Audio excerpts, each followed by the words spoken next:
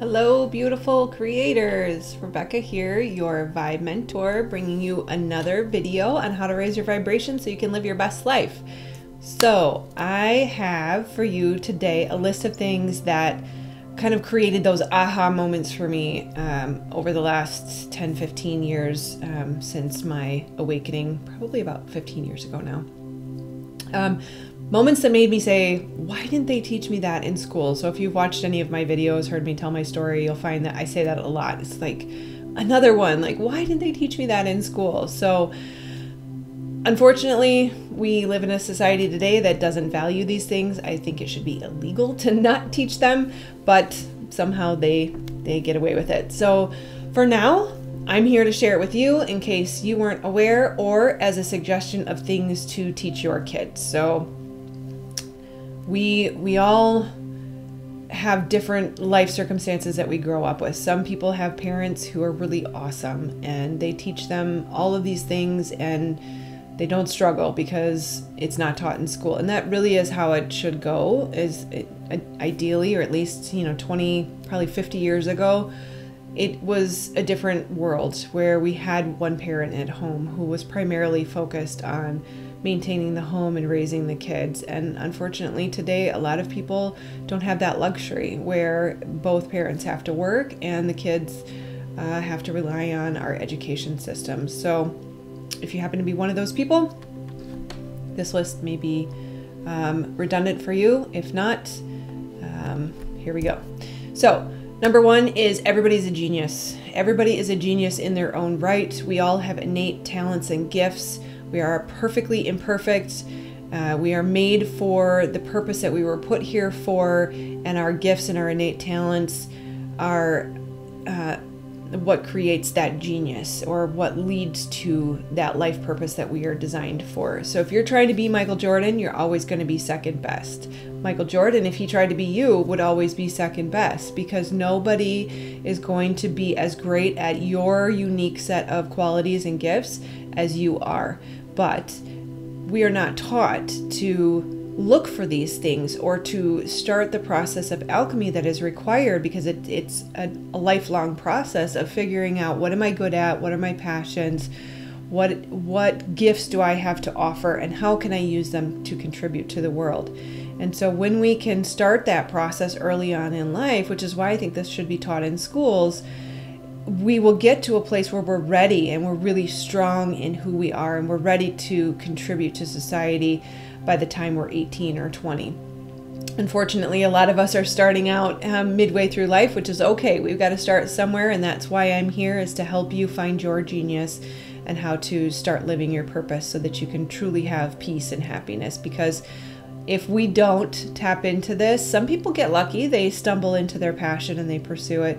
But if we don't, we will suffer. There will be always something missing, always that hole in our hearts that we try to fill with addiction or shopping or social media or other numbing mechanisms. So I am going to try to keep this succinct, so we might breeze through a lot of these things a little bit quicker. So you're a creator. Remember that you're a creator. You are a genius, and you are here to create your life. And that life should be enjoyable and fun. And when you can tap into your genius, you become a necessary, well, you're already a necessary component of the whole. We all collectively need everyone to be in their genius, to be in their joy, and to be contributing so that we can create a better environment for everyone to enjoy. Number two is core beliefs. Our core beliefs shape our thoughts, which shape our emotions, which shape our actions, which shape our personality, which shapes our reality. So we really need to be aware that core beliefs are at the foundation of everything we say, think, and do. And while they are not necessarily something we consciously choose 0 to 7, if we are taught that they are there, we don't, one, even know they're there, and two, we don't realize we can choose them consciously.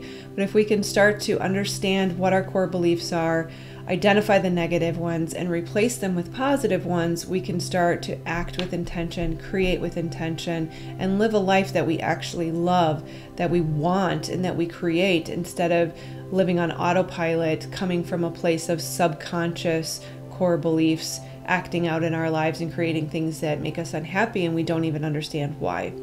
So core beliefs need to be something we're aware of and we choose consciously. Emotions, number 3, they are not intended to be held on to. They are supposed to pass through our body. They should be like water rolling under a bridge.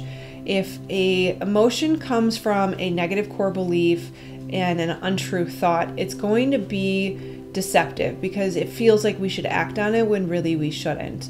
So emotions are kind of like red flags. They're like, hey, pay attention to me. So if somebody treats you poorly and speaks to you unkindly and you have a negative emotion, that negative emotion says, that's not right. I need to stand up for myself, or I need to move away from this person.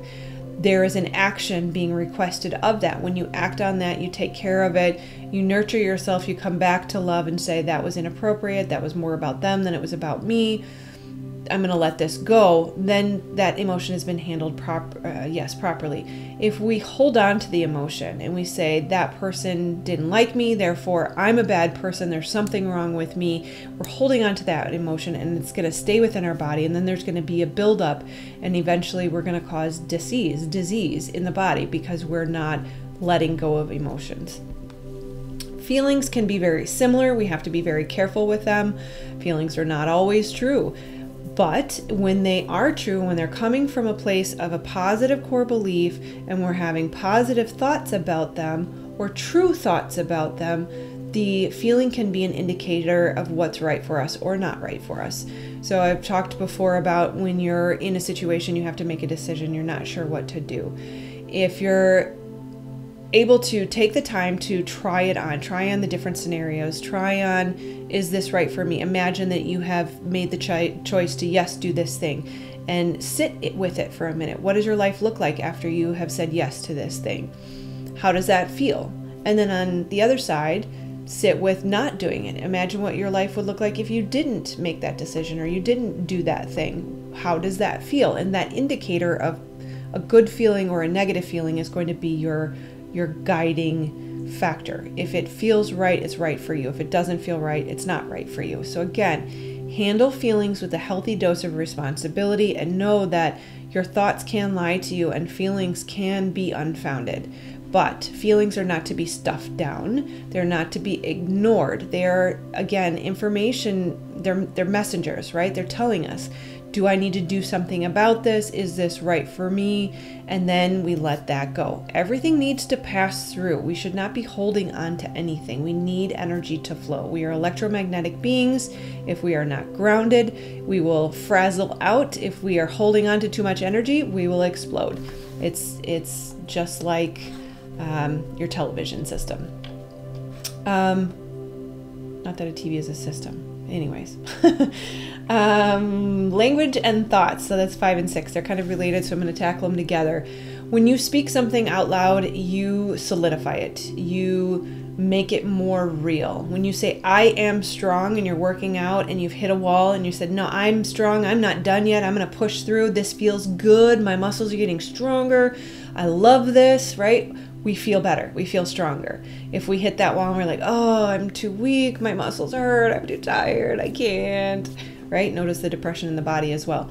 Then we feel crappy. Those words will create more or less energy, more positive energy or more negative energy. And the same with thoughts. Thoughts are real things. We're creating with our thoughts and with our words. Our words are our magic. We literally are creating with our thoughts and our words. So thoughts are real things in the brain. They literally, it's called a dendrite. It's a structure in your brain that grows, and when it gets bigger, it's kind of like a tree. It branches out and they interconnect. And when we have a thought pattern, we are strengthening that dendrite. It actually starts like a little nub, and then it gets a little bit bigger, and then it grows into a tree. And the more habitual a thought pattern, the bigger the structure in the brain. Now, the beauty is that we can grow new ones by giving it our attention and focus. The more we think a thought, the more it grows. The less we think a thought, the more it dissipates. It literally turns into hot air and disappears. So we need to be really careful because we are creating with our thoughts and we are creating with our words. Thoughts are electromagnetic. They use the encephalograph, if I'm saying that right, and that is outside of the brain. They can measure brain waves outside of the brain without even touching the head, because these electromagnetic waves are out, they're percolating out of us. I'm not sure the term I'm looking for, but you know what I mean. So think about the term electromagnetic, right? There is a frequency and a wave of the electricity, and there's a magnetism that draws to it a similar frequency. So when you're putting these thoughts and these words out there, you are creating, and we need to create with conscious intention. We need to be aware of our thoughts, one, and we need to choose them consciously. Now remember that when a particle is observed, it changes. So our observation, just the pure awareness of the thought, will start to change the pattern. We get to choose consciously when we have awareness. What else do I have for you? 7 is focus. Again, where your focus goes, grows. So it's similar to those thoughts. The more you think it, the more you create it, the more focus you give something, the more it's going to grow. If you ignore it, it's going to die, just like a plant. Feed it and it will grow, ignore it and it will die. Create with intention again. Only focus on what you want to grow. 8, again, is intention. So what you do comes from some sort of intention. Everything we do, everything we say, everywhere we go, every piece of clothing that we choose, the food we cook, all of it has an underlying intention. And the crazy part is we often don't realize what our intention is. We're not aware, again, we're not conscious, we're not present. And so if you go for a run and your intention is to correct the negative body image that you had, you looked in the mirror and you're like, ugh, I look like crap, I better go for a run, that is not going to be a fun run, and it's not going to have positive impacts on your body. But if you wake up and you're like, I have a lot of energy, I feel really strong today, I think maybe a run might be a healthy outlet for that. I want to get stronger, I want to detoxify my body, I want to clean my pores. All of those intentions will create something positive out of that run. So we need to be aware of our intention in everything we do. What is your intention when you speak to someone? Are you trying to judge them? Are you trying to elevate yourself by feeling better than them? Or are you trying to share love with them? Are you trying to help them? Do you recognize the light and the beauty and the value in every person you meet? Or are you acting with a negative intention of, this is annoying you people, which is a very unfortunate trend right now. We've got to fix that. So yeah, check out my video on connection. Number 9, mindfulness. Be conscious, be present, be the observer, act with intention again. So mindfulness obviously is part of intention. We just have to be aware. We have to be mindful of what our intentions are. Be present, especially if you're watching this for your kids. Be present with your kids. The greatest present you will ever give your kids is your presence. In fact, that goes for everyone. Be present with everyone in every situation. If you have eye contact, you share a smile, and you acknowledge and you send the message, I see you, you will make someone's day. Everyone is looking for that connection point, and we have this free gift to give away with our presence. And if you struggle with presence, I oftentimes move my fingers, wiggle my toes. It helps us just be in that moment. So I am always having to practice this and remind myself of it. I'm not perfect at it. Just because I can make this list doesn't mean I'm perfect at it. So I'm right there with you. We need to become more present in every moment. Remember, all that we have is the here and now. The place of creation is the here and now. If we're focused on the past, we're recreating the past. If we're worried about the future, we're creating a negative future. This moment, the present, is the most important thing in your entire existence, because this is a creation point. This is the 0 point. Be mindful of what you're creating. Be here and now. Number 10, self-care. If you don't love you, nobody else will. If you treat yourself crappy, people are going to treat yourself crappy. So again, as within, so without. If we can't love ourselves, if we are not taking the time to nurture ourselves, we're not going to receive that in return. Number 11, core needs. Your needs are valid. Know your needs. You have to be able to understand who you are and what you need so that you can set up boundaries to say, this is my limit. these are the things I need. And if the people around you are not willing to honor your boundaries and meet your core needs, then they are not for you. And we need to be able to verbalize that kindly with love and give them a few chances and allow them to meet us halfway. But if they refuse to do that, then we need to love ourselves enough to say, I'm not going to be mistreated, and I'm going to find my needs are met elsewhere. By the way, a psychologist told me that, so even though I'm not a doctor, I have proof. Let's see, your emotional needs need to be met just as much as your basic food, water, shelter needs. So revisit Maslow's hierarchy of needs if necessary. Resistance. Resistance is a fun one. If you are in resistance to something, you are creating more of it. So what you resist persists. So if you are struggling with a negative thought pattern and you really want to change it, and you're telling yourself, don't think that way, don't think that way, don't think that way, don't have negative thoughts, that's really bad, why am I thinking negative thoughts? You're pushing against it, you're resisting it, and you're actually giving it more focus and more intention, or more attention. It's kind of like, don't think of the elephant in the room. What are you going to think about? It doesn't work. Same thing with kids. Don't touch the hot stove. What are they going to do? We have to replace it with what to do. We have to, instead of saying don't think negative thoughts, we just think negative thought or think positive thoughts. We just turn to what we do want and don't fight, don't resist, because we're just going to create more of what we're trying to get rid of. Joy. Joy is something that we do not have enough focus on in our society today. It is our guiding light. It's kind of like the flashlight in the dark. When we're not sure where to go, we're not sure what to do, we're looking for our life purpose, we're trying to create with intention, we are not enjoying our life and we want a better life, we want more happiness, we want more peace, we want more fulfillment, not sure how to get there.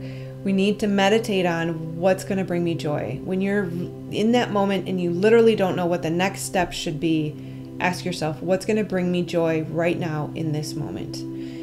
And that it's step by step, baby steps, that's going to get you to where you want to go. And we will never be able to figure out our entire life purpose, our entire life plan, our destiny with our brains. It just doesn't work that way. As much as I am a type A corporate personality, all about the 5-year roadmap, I can create it. I like to see it.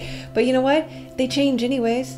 Even in the corporate world, they're never set in stone. There has to be a willingness to know that we can only take that next right step. Just what is going to bring me joy in this moment, and the next moment, and the next moment, and the next moment. Again, all we have is now. Be in the present and say, what is the next right step? What is going to bring me joy? That joy factor is life changing when you can use that as your guiding light. Discipline. 14. Discipline is really, really critical. We have to be willing to honor and respect truth. We have to be willing to be honest with ourselves and not lie to ourselves. We have to have the discipline of thought, the discipline of action, the discipline of responsibility, the discipline of self-love. All of these things are loving to ourselves. When we do the right thing, when we take the next right step, when we look for joy, when we are honest with ourselves, when we acknowledge the absolute truth and not just my truth, this all requires discipline. And when we say don't resist things, that also requires a certain balance of allowing flow. We don't become so passive that we're run over either. There has to be this balancing act, and we have to have the discipline to be honest with ourselves to say, this is too much laxity, this is too much resistance. Where's my middle ground? Where is my balancing point? We are in Libra season after all, as of making this video. No one can do it for you as far as creating the life that you love, finding your life purpose, fixing the past and starting fresh. No one's coming to save you. I hate to say it. As much as I as a kid really wanted my Disney fairy tale and my knight in shining armor on a white horse to come pick me up and whisk me away from all my problems. It didn't happen. My hero was myself. You are your own hero. I can be your guide. I can be your cheerleader. I can hold your hand. But at the end of the day, nobody has the roadmap for your life. Only you know what's right for you. Only you can identify what's blocking you. Only you can be honest with yourself and say, this is the lie that I'm telling myself. This is the core belief that I'm choosing. This is the pattern that I am refusing to get out of. You are the only one that can save you, and there can be people to help you, and I can guide you. But at the end of the day, nobody's coming to save you. You got to be your own hero. So I hate to break it to you. Sorry. We can't be a wallflower and expect our life to change. We have to get up off the couch. We have to be willing to put in effort, and I don't want to say hard work, because it's really not. When we can, the hard part is the resistance to change, the resistance to be honest with ourselves, the resistance to do what we know we need to do.